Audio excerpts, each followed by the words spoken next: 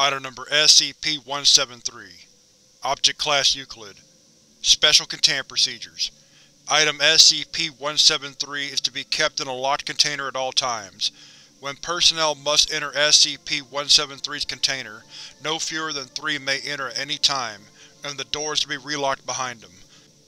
At all times, 2 persons must maintain direct eye contact with SCP-173 until all personnel have vacated and relocked the container. Description: Moved to Site-19, 1993. Origin is as of yet unknown. It is constructed from concrete and rebar with traces of Krylon brand spray paint. SCP-173 is animate and extremely hostile. The object cannot move while within a direct line of sight. Line of sight must not be broken at any time with SCP-173. Personnel assigned to enter container are instructed to alert one another before blinking. Object is reported to attack by snapping the neck at the base of the skull, or by strangulation.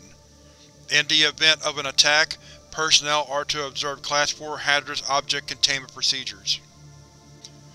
Personnel report sounds of scraping stone originating from within the container when no one is present inside. This is considered normal, and any change in this behavior should be reported to the acting HMCL supervisor on duty. The reddish-brown substance on the floor is a combination of feces and blood. Origin of these materials is unknown. The enclosure must be cleaned on a bi-weekly basis.